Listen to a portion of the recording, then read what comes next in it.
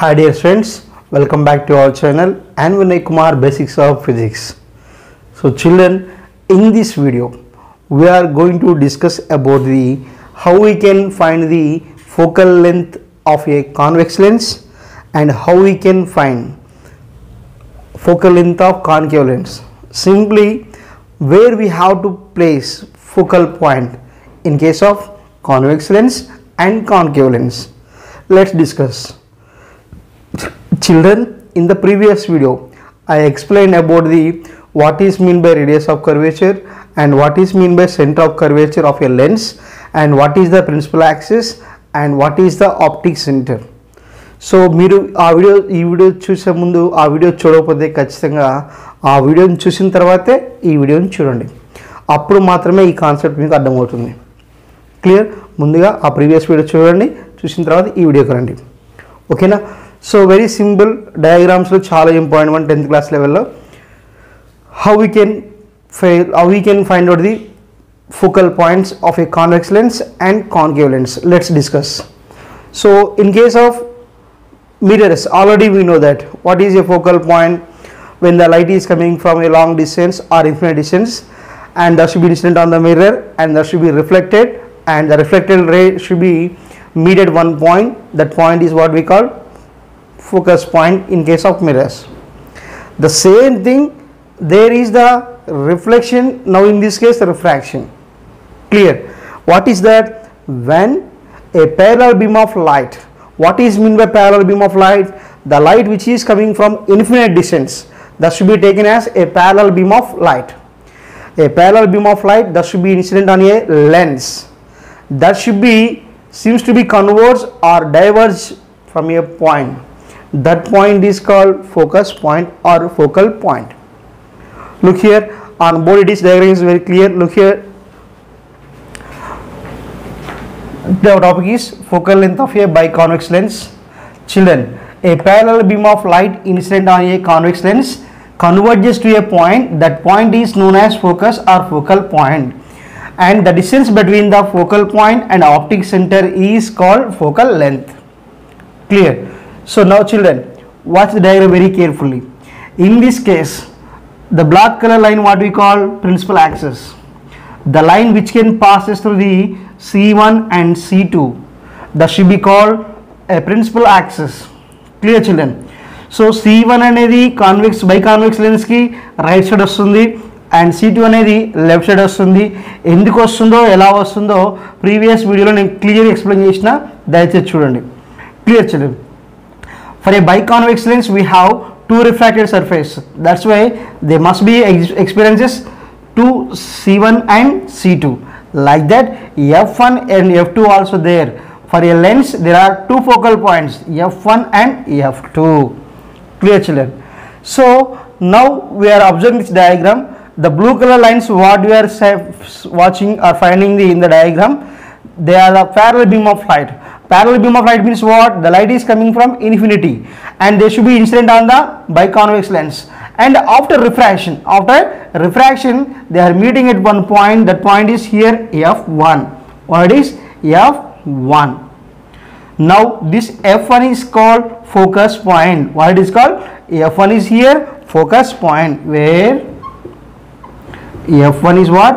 Focus point. Clear children?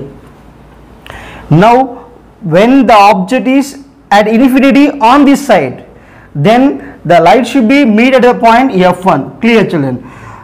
The light is here coming from object which is at infinity, that should be on this side. Then we are getting the converging of light at this point F1. Clear? If the same object is available this side, then the lens can forms the image at F2. Clear? Got my point children? The first thing is what? The rays which are coming from infinity, they should be focused at one point. That point is what we call focus point. Focus point is very clear. Now what I am telling, when the object is in this side, then the converging of light should be takes place at F1. Clear? If the same object is available at this one, then the light is going to be converged to the point F2. Clear children? That's why here whatever may be, where is the object is secondary, but in this case what I have to say, the light that should be after refraction seems to be converged at one point. That point is what we call focus point, children. And now what it is, this is the optic center. What is optic center? Midpoint of the lens is called optic center. Now this optic center to the f1 is called focal length. What it is? Focal length of a biconvex lens. Focal length of a biconvex lens, children. The distance between, clear, the distance between the focal point and optic center is called focal length. So this is the focal length for this situation of a biconvex lens. And children, here you have to remember, that is biconvex lens can be called as the converging lens. Biconvex lens can be taken as a converging lens. Why? Because after the refraction of all the light seems to be converged to a point. Refraction అంతా అయిపోయిన తర్వాత light race మొత్తం కూడా ఒకే point లోపలికి వెళ్తున్నా అనిపిస్తాయి. అందువల్ల biconvex lens ఏమంటామంటే కన్వర్జింగ్ లెన్స్ అని అంటాము. What we call converging lens, children. And in this case you have to remember one important point here. అర్థమవుతుందా? ఎప్పుడైతే ఆబ్జెక్ట్ అనేది ఇన్ఫినిటీ దగ్గర ఉందో ఇక్కడ F1 దగ్గర ఫోకస్ అయింది లైట్. ఒకవేళ ఇటువైపు మనకి ఆబ్జెక్ట్ ఇన్ఫినిటీ దగ్గర ఉందనుకోండి, F2 దగ్గర ఫామ్ అవుతుంది. Clear? And second thing, if the object is at F1, then the image can be formed at infinity this side. Clear? ఇక్కడ F1 దగ్గర ఆబ్జెక్ట్ ఉంచామనుకోండి, తెలుసు కదా, when the object is at focus the image will be formed at infinity. So F1 దగ్గర మనము object ఉంచితే ఇక్కడ infinity వైపు image form అవుతుంది. నెక్స్ట్ ఒకవేళ ఇక్కడ F2 దగ్గర మనం ఆబ్జెక్ట్ ఉంచితే అక్కడ ఇన్ఫినిటీ దగ్గర ఇమేజ్ అనేది ఫామ్ అవుతుంది. సో వాటి గురించి క్లియర్గా ఇంకా కమింగ్ వీడియోస్లో డిస్కస్ చేద్దాం. ప్రస్తుతానికైతే మీరు ఇది గుర్తుపెట్టుకోండి. What is a focus? When a parallel beam of light is incident on a biconvex lens, after refraction there seems to be converged at one point. That is what we call focus point, children. And next thing is what? The distance between the optic center to the focus point, what we call focal length of a convex lens, biconvex lens.